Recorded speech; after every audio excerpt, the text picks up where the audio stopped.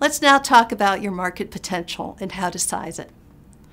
Let's first think about even why to size the market. There's the obvious thing about quantifying and validating the business opportunity relative to the resources required to exploit it. But you also need to paint a compelling and defensible picture for a whole variety of stakeholders, yourself being one of them. But you'll also be talking to investors, potential partners and collaborators, customers and suppliers, and market analysts and the press.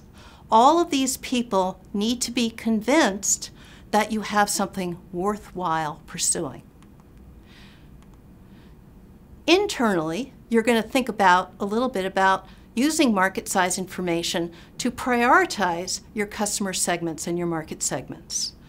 There isn't a lot of point in going after a very, very small market unless it's a very low-cost market to enter. On the other hand, if you have a large market that's also relatively easy to enter, then that's obviously a first priority. You also are going to be using market size information to plan out the timing of your business and when you're going to do what related to resources, related to how you're going to price the business, how you're going to structure your revenue model, as well as understanding your business relative to your competition. Fundraising is an obvious use. Your investors are going to want to know that they will be able to reap strong returns from your business idea based on the size of the market, the number of people you can potentially sell to. And then finally, you want to be measuring your progress against something.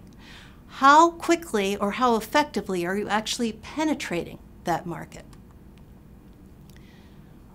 One way to think about market size is to go back to the idea of these 4 different market segments.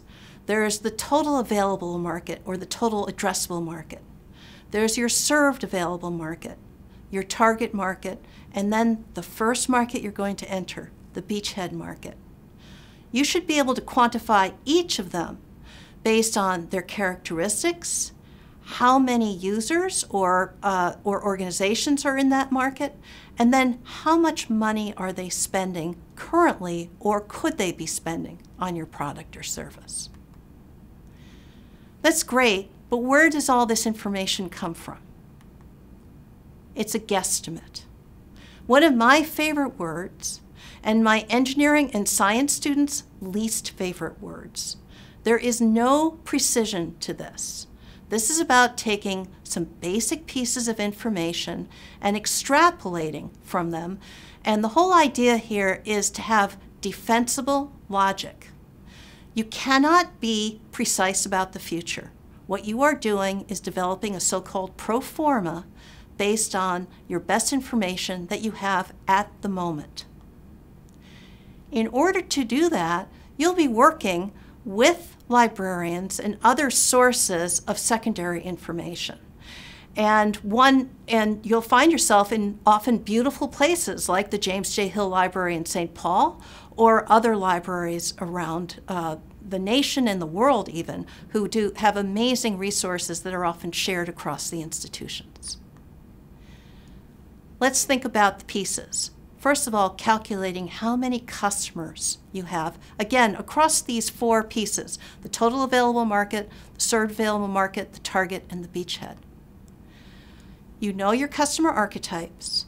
You've done that through your customer discovery, through getting out of the building. Now it's time to quantify that and researching it across these different levels.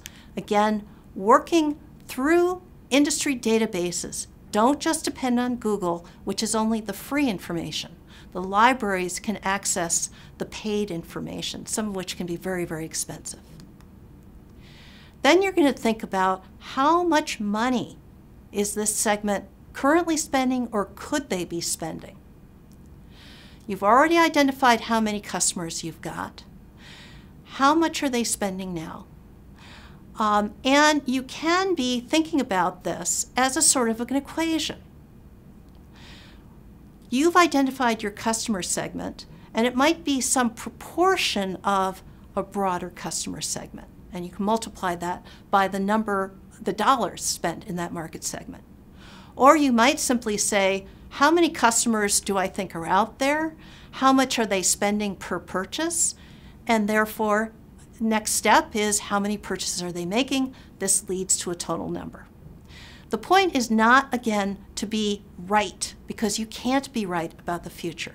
The point is to be logical, to have a logic that extends from a few basic pieces of information into something that you can make a directional decision about. And you'll be doing this exercise across all 4 levels of your market. One way to do this is to use a tool, to basically lay it all out. What's my market, my total available market? Describe it a little. Think about how many customers you have. Think about how much money they're worth. And then repeat that exercise with each size of the segments. Another thing to think about is that markets are not stagnant. Trends are going to change the picture. So if you estimate your market as of today, you may be either overestimating it or underestimating it based on what else is going on. For instance, the college-age population in the U.S. is currently decreasing.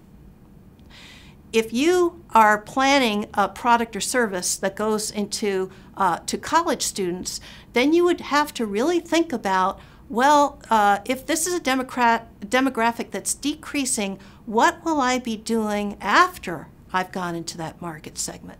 Because I can't depend on growth from that. On the other hand, there may be demographics or technologies or regulatory changes that are driving increases in the total market. And then you have the wind at your back, and it's a whole lot easier to grow the business.